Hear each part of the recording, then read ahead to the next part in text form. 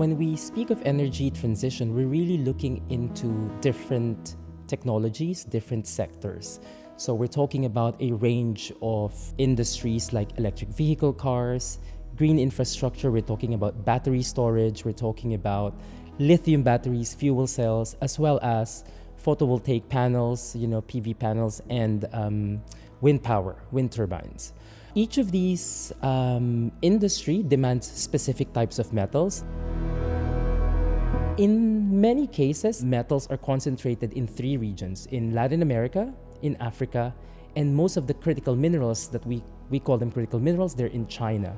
So for example, to produce permanent magnets that we need for electric vehicle cars and wind turbines, we would need rare earth elements such as neodymium, praseodymium, samarium. These rare earth elements, at the moment, 90% of them, 95% are currently controlled by China, so produced and processed in China. There are also base metals that we need, for example, iron, copper, aluminum, nickel. These metals, we call them base metals. We get them from different mining countries, but we need them across different sectors because to build infrastructure, you would need steel, you would need iron, etc.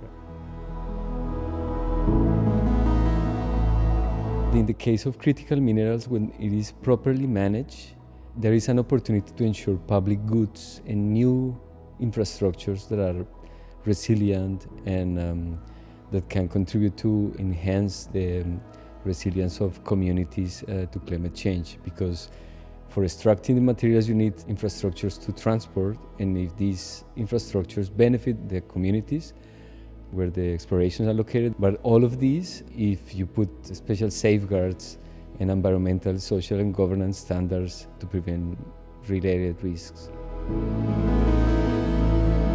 The increased demand for critical materials can pose environmental, social, conflict, and economic risks, especially for the communities and the owners of the resources in the areas in the Global South. You have economic risks, so there could be a higher vulnerability on commodity prices for the owners of the supplies when they are completely dependent on these economies. Environmental risks are those related to deforestation and the consequent habitat destruction and loss of biodiversity in the areas where mining operations occur.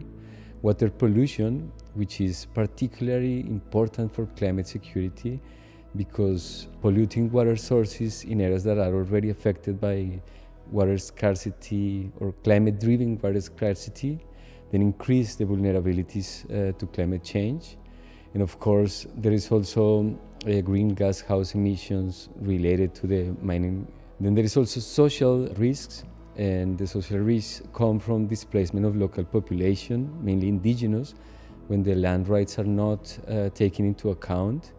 And it also creates a loss of identity from the livelihoods depending on ecosystems, connectivity in these areas. And it comes also with loss of traditional cultures. Then you have conflict risks, and this is driven by an increased competition over the resource control in the areas. And also there can be opposition to mining activities in general because of the perceived risks of losing land and water, which are scarce resources in some areas.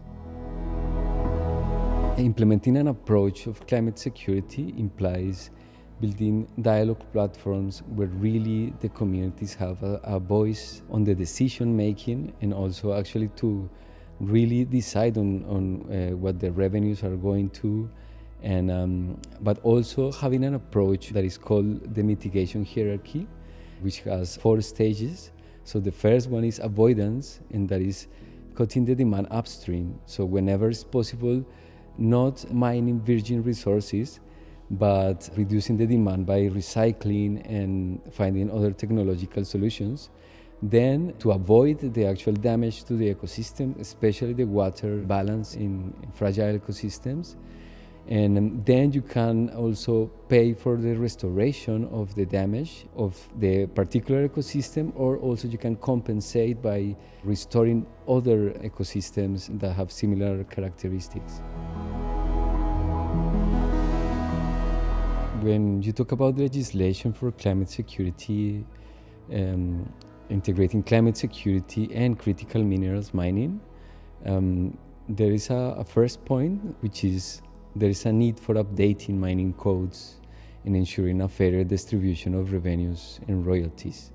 Beyond legislation, there's also a need to improve the capabilities at the national and local level in the judicial powers to ensure the prosecution and to ensure that the companies pay for their ecological liabilities. And for this, you need also capacities in collecting baseline data of water, of ecosystems, integrate the communities into collecting data and have independent research to really follow the impacts of the actual mining operations.